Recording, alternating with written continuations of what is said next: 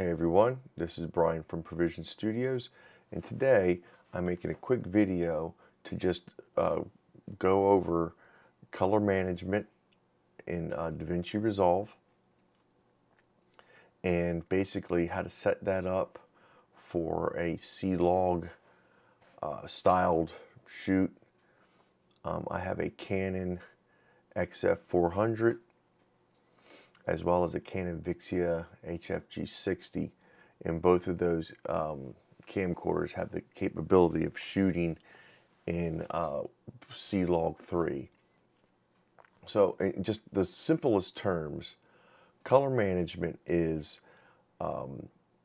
when you take footage that is in the negative state or a flat state, such as a RAW or a log clip, and you allow your software to automatically convert that image into what is going to be your display color space, in which case Rec. 709 is where we're trying to hit.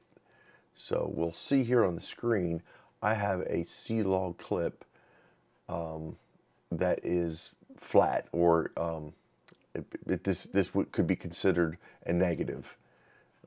This is straight out of the camera, no grading or anything. And if we look at our settings here, I have a DaVinci YRGB color managed profile set up, and then my color processing mode, I choose custom, because I want to drill down and allow my color managed profile to be what I shot my footage in. In this case, I'm in CLOG3, and we are going for the Rec. 709 Gamma 2.4. And this is going to be both the timeline and our output. Our output is basically what we want to be able to view both on our monitor and as we send it out. So if I click on this clip here, you'll see I have bypass color management. So basically I've got my color management set up here inside of DaVinci Resolve, but I temporarily have it disabled so you guys can see what the flat footage would look like. So now if I click on this and take the bypass off, we'll see the effect of what DaVinci color management does to this flat or this log footage. So right off the bat, we've got a much more full color spectrum as we see here on our scopes. Let me bypass that again one more time, and keep your eye on the RGB parade right here. Bypassed, nice and compressed, or flat as we would call it. This preserves all of our shadows and all of our highlights in this clip. So while it may look like this is very dull and unsaturated, in reality, this CLOG clip is full of information that we are going to be able to pull out of this thanks to the DaVinci Resolve color management. So again, I'll turn the bypass off and watch the RGB parade scopes one more time. So there we go. We get a nice full color spectrum here based on this color management setting that we have prepared. Okay, so another way to look at this is what if, you know, the color management is let's say not optimal for the footage I have. In other words, let's say I've got like 4 or 5 clips shot with different cameras. What you could do is you could go in, instead of bypassing and then trying to do a grade, a grade over here where, let's say we do color space transform. Let's go Rec. 709 Input gamma would be CLOG3. Output color space, again, is Rec 709 with our 2.4 gamma. And we want to use, so let's say we wanted to have it where we could control each clip individually. So you would, you would bypass your color management on that one clip if it wasn't what you have set up here. So let's say you have a drone shot, a DJI drone. Obviously that's not going to be CLOG3, but you may have 5 other clips that are CLOG. So you don't want to color manage for that one clip. You want to color manage for the multitude of clips, or the majority of the clips. So the workaround for that would be you would bypass color management for that one clip, and then you would be able to use a color space transform to apply a grade that equals your input source, whether it be a DJI drone, maybe a Sony S-Log, or the like. So, or even a red raw clip. You know, maybe you rented a camera, or you may own one, and that's kind of where you're at there. Again, you don't have to even use a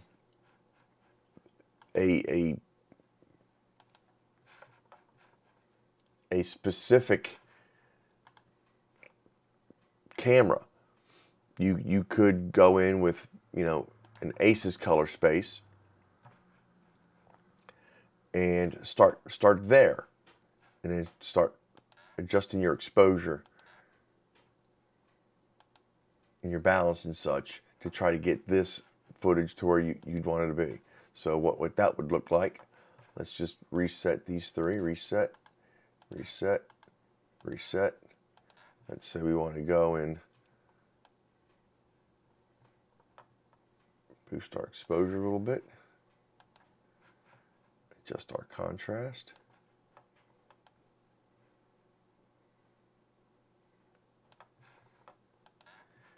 And then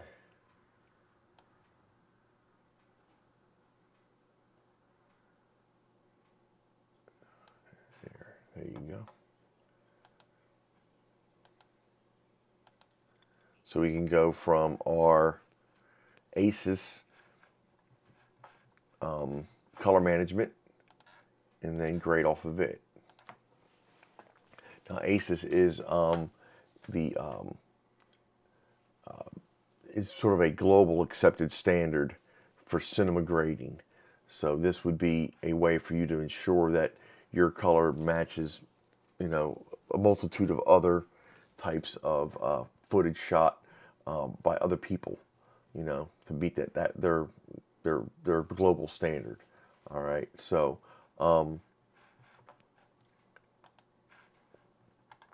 again, I shoot primarily in CLOG, so I tend to like to work out of this and then go in and I would adjust these exposure, contrast, and balance. I would adjust these to get where I want to be.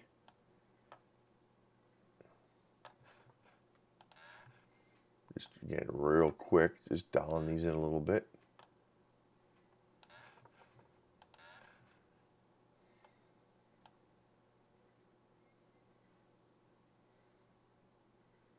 There you go, not bad.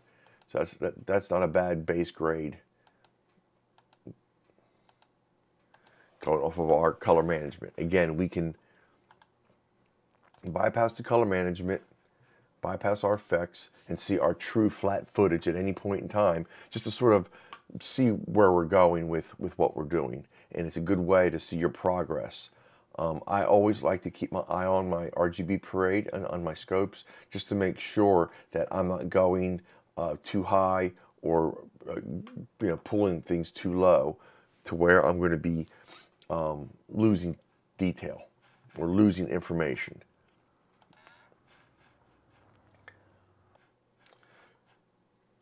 So Again, this is unaffected, and then this is with our little bit of grading, and it may be a little overexposed. So you can always turn off something if you don't like the way it's going. So let's dial that back a little bit. Yeah, that's good. And then we can pull our blue up a little bit down there in our lows, so that we're not losing our you know, that detail in the shadows.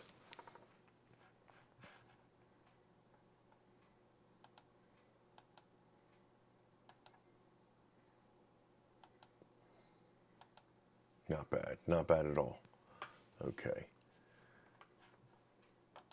I could try a different clip here.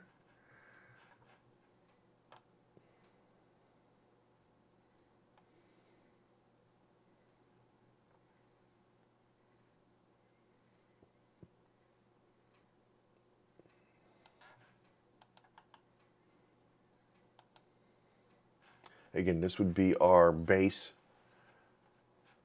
negative.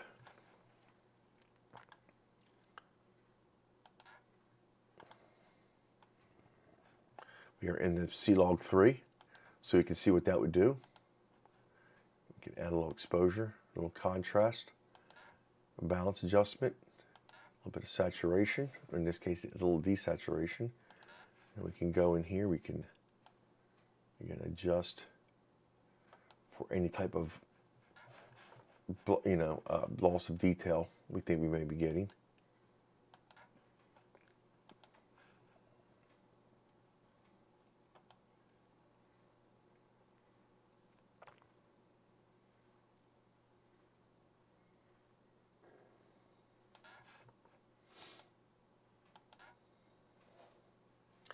Not bad.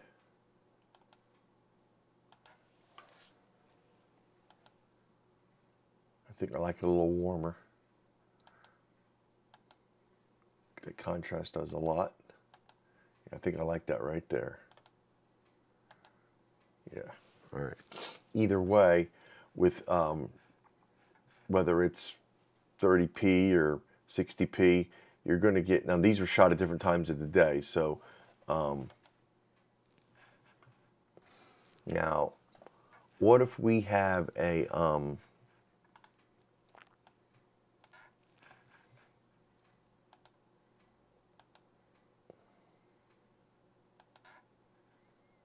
turn all this off.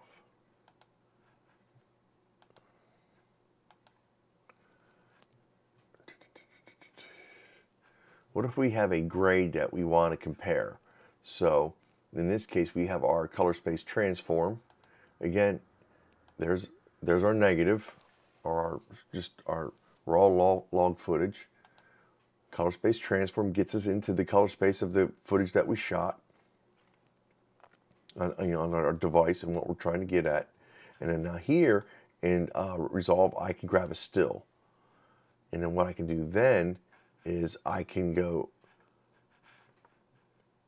turn off all of the effects. I can go back to, you know, my color management, and now I can wipe.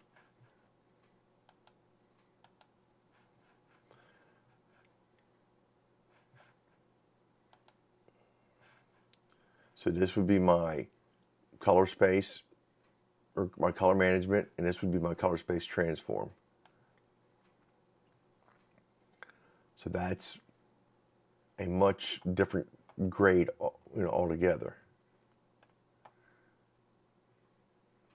And you're able to simply go in with either one of these techniques and find what works best for you.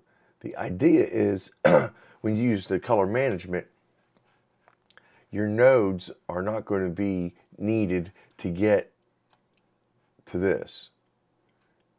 Your footage is automatically going to come in with a base grade that you can then build from. And then if you are you want more control over where you start, or you have more room to do things, you could then use the instead of the color management, you could just import your footage as you normally would, and then use the color space transform tool to get your footage in a good area, and then build from the left of it. So we would have our color space transform at the end of our node tree, and then we would build into it. So regardless of what you're going for, you can see whether it's color management or just building a basic grade from a color space transform, you can get really good results in DaVinci Resolve and quickly.